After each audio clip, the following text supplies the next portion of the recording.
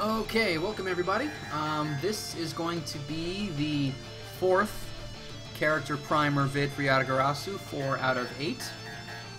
After this video, I'll be halfway done. I'm going to do Hanzo because Hanzo seems pretty, well, she seems popular. Seems like a lot of people want to hear about her tutorial. So I'm going to go ahead and do Hanzo next. She's quite an interesting character. She's got ninja moves. She's not really like Ibuki, not exactly like any other character. Her special moveset is pretty unique. So let me just go ahead and explain what is going on with this character.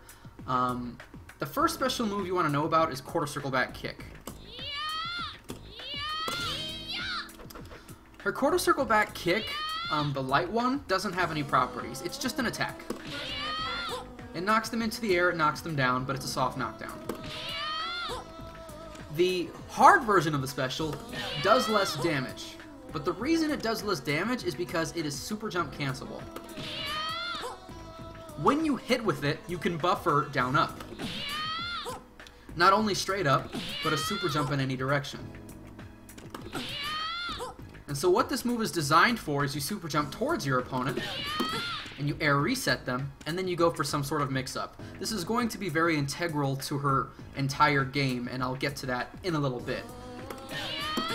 But the hard version is super jump cancelable, but the light version is not. The EX version hits 4 times. You can super jump cancel the second or the third hits of this. Notice 3 hits, 2 hits. You try to super jump cancel the first or last hits, and nothing happens. Nothing there. Nothing on that last hit either. Okay, so you can only super jump cancel the second or third hits, but you really want to super jump cancel the second hit. Because as you can see here, if you super jump cancel the third hit, you actually can't hit your opponent after that, and the juggle points are wasted. I'm actually trying to hit a jumping light punch as soon as I can, and it's not actually making contact. But if you super jump cancel the second hit, then you can continue the combo.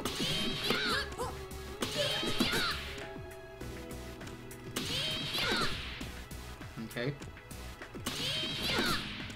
So there's a few things. So regarding that special, the hard and the EX versions will be the ones you use the most. The light version can be used in some bread and butter combos if you don't have any meter. But generally you're going to try to combo into the hard or the EX version of this special because of its super jump cancel property, and that enables you to get her mix-up game going. All 3 versions are punishable on block, and the EX version has complete invincibility and is a good move to wake up with. Now, another one of the specials she has is half circle forward, from back to forward, and a punch. She sort of disappears and teleports towards you. Okay? Now the light punch version will not go through another character. The hard punch version goes further, about a little bit further than half the screen, and it can go through a character if they're close enough when you start. Okay, as you can see. The EX version of this move, it goes about the same distance, actually a little less, if I'm not mistaken. Whoop. Yeah, it goes not quite as far as the hard version, but further than the light version. It finishes faster. It can also go through characters. Whoop. Here we go.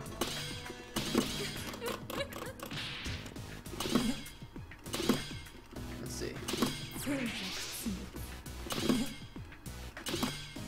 Let's see here. There we go.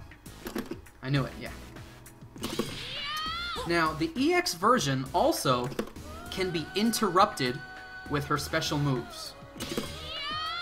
Right in the middle of the move, you can do her other specials. Or even her supers. That is a choice that you have.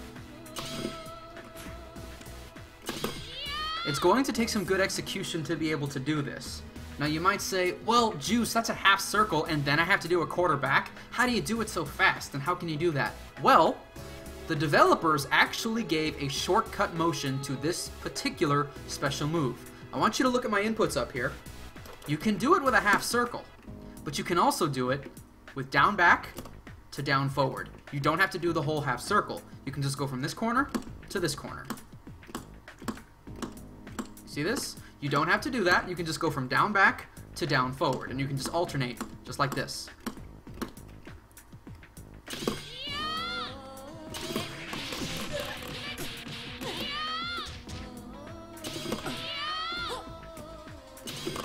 So there's quite a lot that you can do with this move regarding like mix-ups and trickery. It's something you'll want to keep in mind. You can also wake up with the EX version.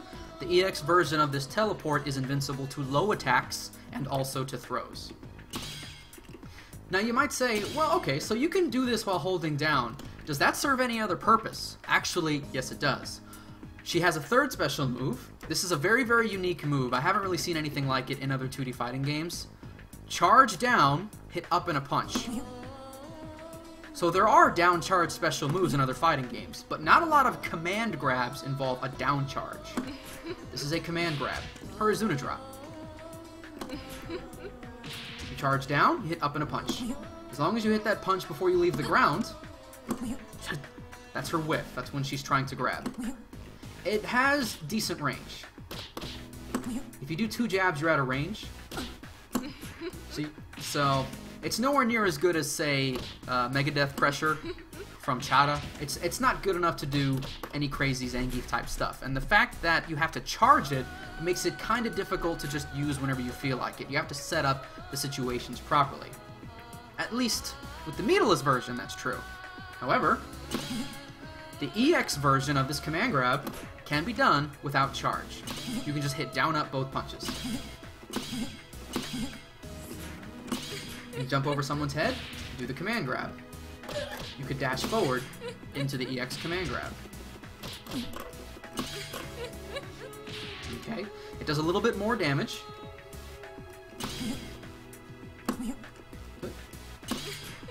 And it has the same range as the, it doesn't have any additional range, but it does a little bit more damage. It can be done without charge, and also it's invincible to throws. So say you jump over someone's head, a lot of players, their reaction when someone jumps over their head is to go for a normal throw attempt, which makes sense, because normal throws start up very fast, so it's likely to beat anything that you try. But it will not beat this. This will beat all throws and command grabs on startup, because it is throw invincible. Okay? Now, this is a charge move, so remember when I said that you can do the teleport while holding the downward directions.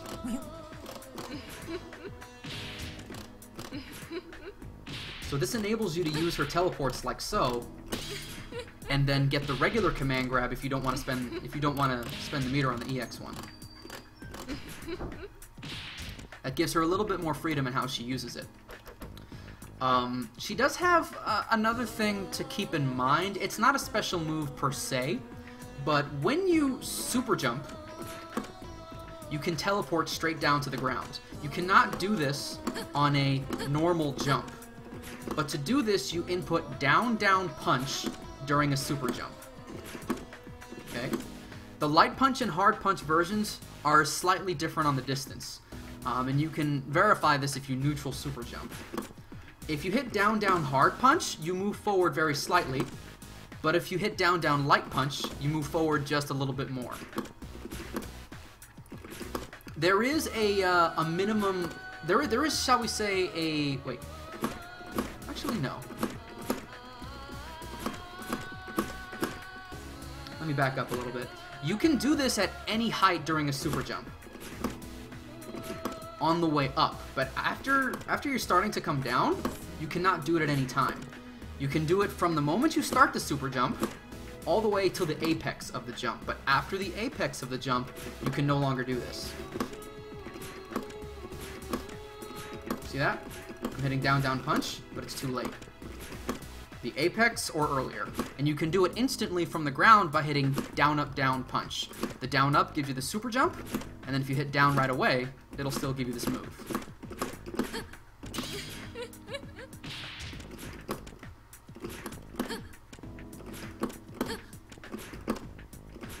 As you can see, you can be very tricky with this. Okay, so those are her special moves. She has two supers, just like everyone else. The first one is quarter forward kick. It hits 7 times, and the last hit can be super jump canceled. And just like the hard version of this kick, just like the second hit of the EX version of this one, if you super jump cancel that, you can hit them in the air and get a little hit for an air reset, followed by a mix-up.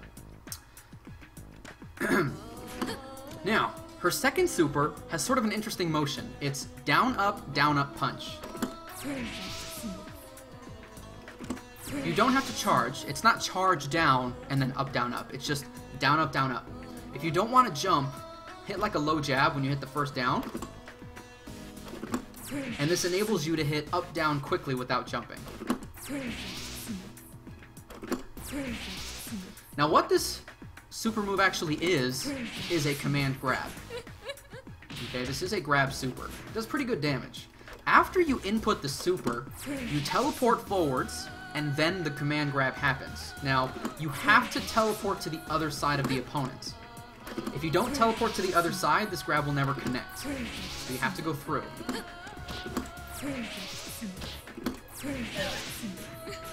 Okay. Also, you cannot combo into this, just like you cannot combo into the ground command grab either. You cannot combo command grabs in this game. So, in order for this to work, you have to get your opponent scared of you. But there is an interesting property about this that makes it kind of useful on Wake Up. If you actually hit Hanzo on the first frame or two that she activates this move, then you will trigger a super armor counter. She seems to have super armor on the first frame, maybe 2, maybe 3. I haven't really figured it out mathematically how many frames of super armor she has. But if you hit her just as it starts, then a little shadow will appear, and she will continue going through with the super. You want to keep in mind that this doesn't guarantee that this will land. It just causes a graphical effect, and the super armor counter is triggered. Remember, so it doesn't guarantee anything. But let's say someone actually attacks you, like so. Say someone attacks you the moment you get up with a melee attack. If that happens, you can use this super to go through it. Like so. Because of that little super armor frame that she has. Keep in mind you'll take the damage, so you can't do it with no life, but this super enables you to beat a melee attack. Of course, she has other reversals, like this one and this one, so it's up to your choice how much you want to use that move. But it's going to depend very much on the sort of player you're facing, whether or not you'll actually be able to get that teleport to trigger, or if you'll be able to get them to block enough to actually get the super to land. But it does do a nice chunk of damage, and is another way of getting your opponent to want to not sit there and block. Now, she actually has a bunch of command normals, a few more than most characters. She has a forward light kick. She takes a little step forward like this. This forward light kick can be cancelled.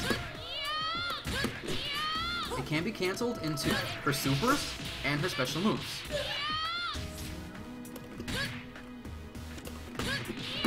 And you can do all the same things that you normally would be able to. This command normal is also interesting because she can chain into it from her crouching punches. You can hit low jab and instantly chain to forward light kick, although it will not combo. However, crouching fierce punch will give you a combo, and this will look very familiar to anyone that's played KOF. And even if you chain into it, you can still cancel into it and do some very nice damage. Okay, so crouching fierce punch into forward light kick is something you're going to want to be able to use just to be able to push your opponent away and be safe, and if it hits, you can do some interesting things.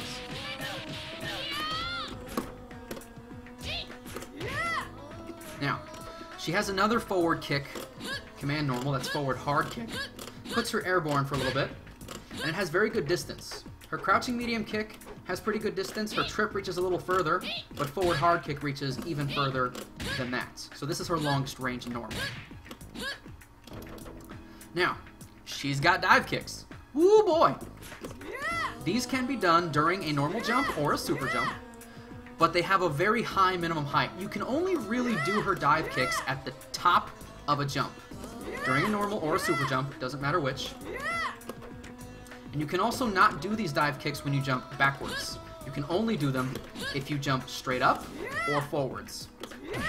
Notice that hitting light kick gives you a very, very steep angle, and hard kick gives you a little bit more horizontal of an angle.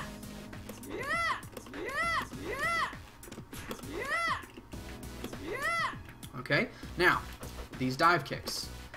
How do they compare to dive kicks from other games? What are they useful for, etc.? Well, they are very good in comparison to some other games, okay? I'm going to set the dummy to guard one attack and then jump. If you use these dive kicks and they're blocked, no matter where they are blocked, you get frame advantage. Notice I am hitting the dummy here right on the top of her head, right in the temple. It's not really possible for me to hit this any higher. I still have frame advantage, and pretty sizable frame advantage. So if your opponent blocks way too much, is sitting there way too much, and you throw a dive kick and they block, you absolutely can use that frame advantage to go for some kind of mix-up. Okay? They do not want to block these dive kicks. If they block these, you get excellent opportunity to do something to them. Now, keep in mind this game has parries. Not to mention, jumping in this game is not as risky as in other 2D fighters because of parries. So, a smart opponent will not allow you to be dive kicking all day, especially because there's a particular height that you have to use them from. Because you can only use them at the apex of a jump, it's unlikely that you'll be able to be very tricky with them. They're going to see you jump up or forward and they'll say, well, she might dive kick. And if they see that dive kick, they might be able to jump away or do a parry or just, you know, avoid it in some other way, maybe by an air-to-air. There's a few things that they can do, every character in the game. So it's not going to be as egregious as, say, dive kicks from other 2D fighting games. Okay, as long as your opponent knows how to move, this will not be easy to abuse. But if your opponent is of a low skill level and they block this or get hit by this too much, this will be the sort of move that some people think is cheap. Okay, so just keep that in mind if you pick this character. There will be a lot of people that are going to complain about these dive kicks, but improperly in my opinion. Incorrectly, excuse me. Now, what if this dive kick actually hits? Well, if this dive kick actually hits, it is possible for you to combo off of it, but it depends on the height where it does hit. Let me go ahead and turn off that option. If you hit them in the head with this dive kick, let's see.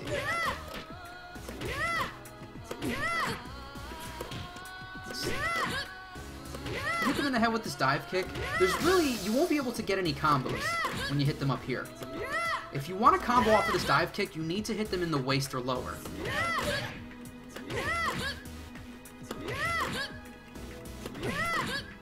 So notice that's too high, but you hit them lower, and you can combo off of this. And with the light version, that'll be a little bit tougher. There's only very specific spots, but it is possible with both dive kicks to combo against a standing opponent if you're in the right spot. Now, if your opponent is crouching, you always get a combo. Even if you hit them at the highest possible spot of their head, you always get a combo if you hit them with a dive kick while they're crouching. This will be something to keep in mind if you want to improve your skill level and be more efficient with your combos with Hanzo.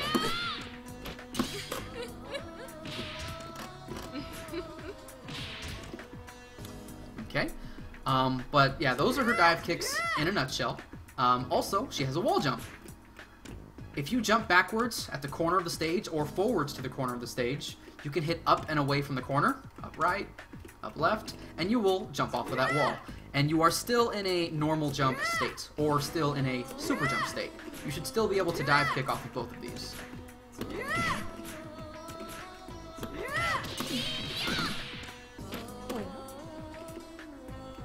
Now, let's see.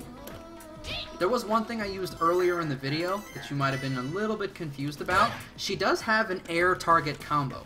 If you hit someone in the air with an air jumping light punch, you can immediately hit hard punch to get a quick little 2-hit combo. It gives her some of her best damage off of air resets. But other than that, nothing really special about it. Okay. And the last thing regarding her moveset that you'll want to know is that her crouching hard punch, it has some good horizontal range on it, and it is cancelable, but that's not what I'm talking about. What I am going to say is her crouching fierce punch is super jump cancelable on hit. You might be able to create some mix-ups off of this. Like so.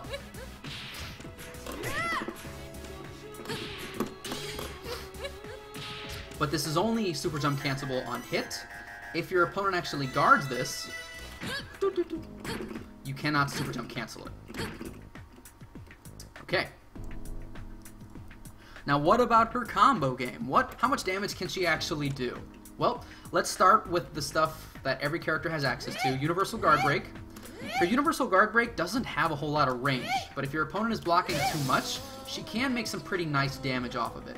Assuming you're mid-screen, and assuming it hits at the tip, you can hit with a forward hard kick, but the timing is somewhat difficult. Also, you don't get anything else.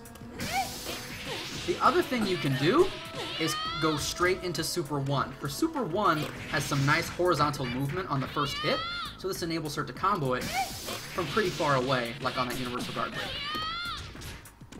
But without meter, all you're going to be able to get at maximum range is that forward hard kick, unless you're a little closer. If you're a little closer, there's a bit more that you can do. Now, universal overhead combos.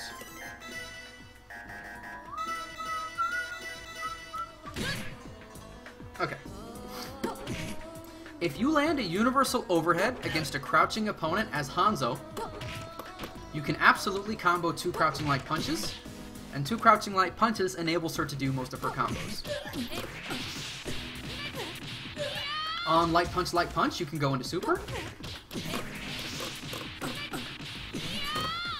Mix up.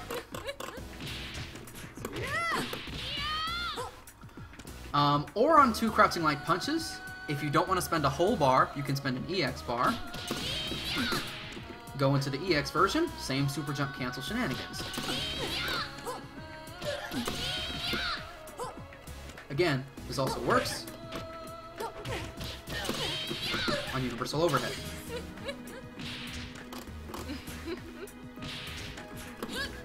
Now, there is a note here that I actually discovered recently, and I'll need to annotate a previous video because of this, but if you land a universal overhead on Hanzo or Juzumaru, they are in hit stun just a tiny bit less, my guess is 1 frame, than the other 6 characters. If you land a universal overhead against a crouching character as Hanzo, close hard kick will combo against the other 6, but it will not combo against another Hanzo or a Juzumaru.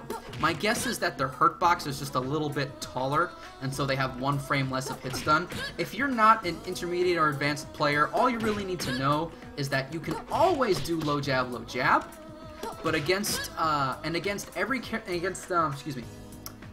against the 6 characters that are not Juzumaru and Hanzo, you can combo a close hard kick and then quarter circle back hard kick, but it will not work against Hanzo and Juzumaru. Now, crouching light punch is the basis of all her stuff.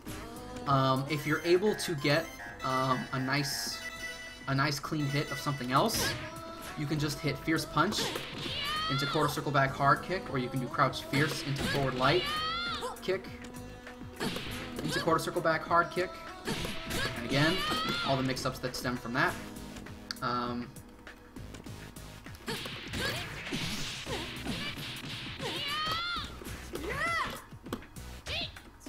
Whew, look at that cross-up.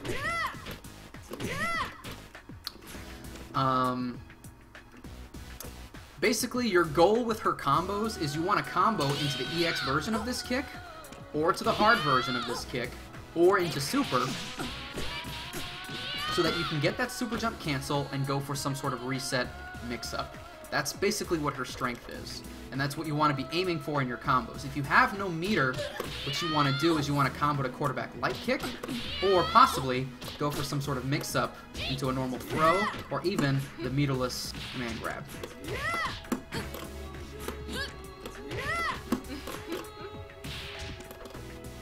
Now, BL counters. Every character's got a nice BL counter combo, so what is Hanzo's?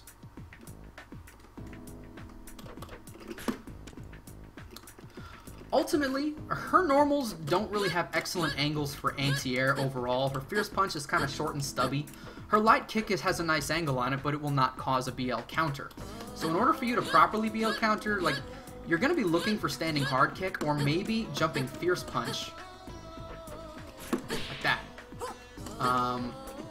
Maybe a neutral jump Fierce Punch. But, Standing Hard Kick seems to be the most likely thing, or even a neutral jump Hard Kick. But what you want to do with her BL counter is, after the BL counter happens, you want to hit them with a jumping Hard Kick. Because after that happens, you get a ground bounce. And then you can go for Crouch Fierce, into a super jump, into a mix-up of some kind, or as they come off of the ground and bounce back down, 1, 2, you can hit them with a quarterback hard kick very low to the ground, and then get the same mix-ups that you would in your bread and butters. Keep in mind that if you BL counter with jumping hard kick by itself, you cannot get it again. That causes the ground bounce, but then the next jumping hard kick causes a quick rise automatically. So you can only get the one ground bounce. And so that's what you want to go for.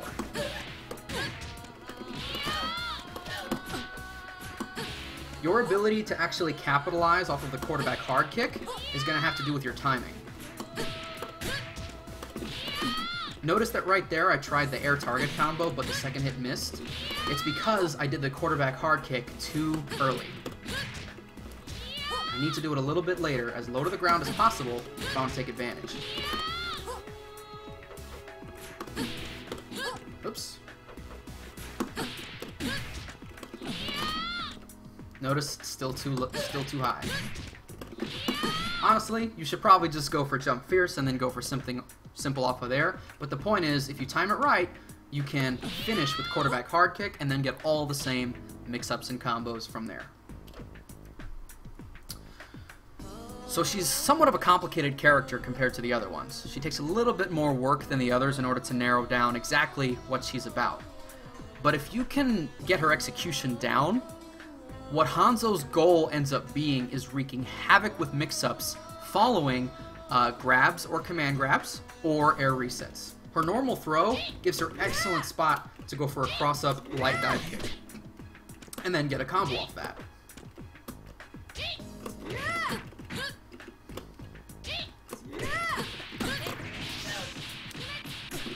And if you get a super jump cancel, you can do all kinds of grab and command grab and frame trap mix-ups off of one jab, like one jab low fierce, one jab EX grab. If you do it right, just one jab into the regular grab. You have all kinds of great mix-ups that make your opponent both want to block, but also want to not block. She has excellent mix-up ability, and that's why she's considered one of the strongest characters in the game. But you have to level up your execution in order to be able to do that, such as, for example, the charge command grab, finding the right timing to do the dive kicks, can you do, you know, jab, jab, super. You know, how much do you want to use her down, down punch teleport? You know, it's all going to come down to your style, but there's going to be a bit of an execution requirement to do her mix-ups effectively. But if you can do that, she's one of the scariest characters in the game to be facing on the other side. If you're unable to overrun your opponent with mix-ups, she has some very serviceable normals regarding the footsie game. Some decent range, not excellent range, but good enough to where she can play the footsies with the other characters. And that's going to be what you want to focus on if your opponents don't let you overrun them with dive kicks and mix-ups.